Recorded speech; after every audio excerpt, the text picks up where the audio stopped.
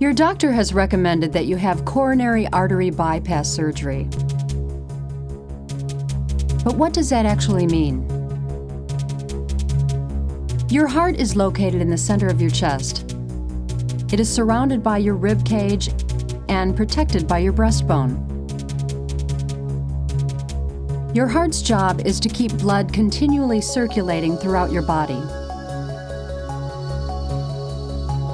The vessels that supply the body with oxygen-rich blood are called arteries. The vessels that return blood to the heart are called veins. Like any other muscle in the body, the heart depends on a steady supply of oxygen-rich blood. The arteries that carry this blood supply to the heart muscle are called coronary arteries.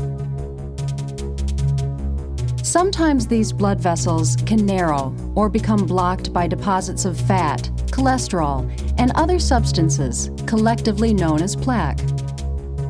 Over time, plaque deposits can narrow the vessels so much that normal blood flow is restricted. In some cases, the coronary artery becomes so narrow that the heart muscle itself is in danger. Coronary bypass surgery attempts to correct this serious problem.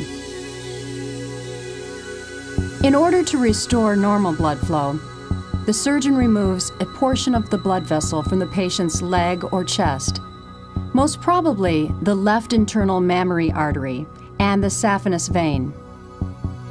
Your doctor uses one or both of these vessels to bypass the old diseased coronary artery and to build a new pathway for blood to reach the heart muscle.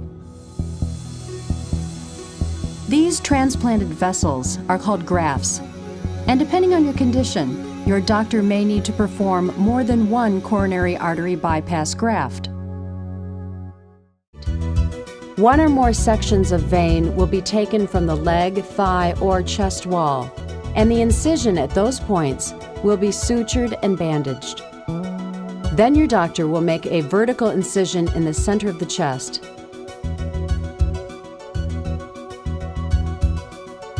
Skin and other tissue will be pulled back in order to expose the breastbone. Your doctor will carefully divide the breastbone, and a special instrument called a retractor will be used to hold the chest open.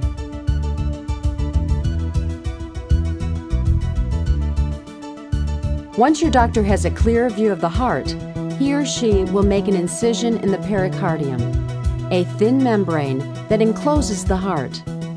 Pulling the pericardium back will reveal the beating heart. Next, the surgeon will gently rotate the heart to the right in order to allow access to the heart's underside. Using veins taken from another part of your body, the team will begin to build new paths for blood, bypassing the blocked areas of the old artery or arteries. The team will attach as many new veins as needed to the underside of the heart. Then the doctor will gently rotate the heart back to its normal position. To complete the bypass graft procedure, your doctor attaches ends of the new veins on either side of the diseased area or areas of the old coronary artery. Blood can now flow freely, avoiding the clogged areas that had caused your symptoms. The pericardium can now be closed over the heart. Your doctor will position two separate drainage tubes in the chest cavity. These tubes prevent fluid from building up around the heart during the healing process. The breastbone is closed with metal wire.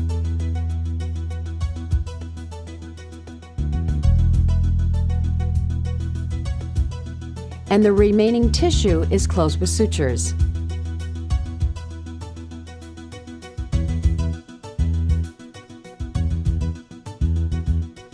A sterile bandage is applied.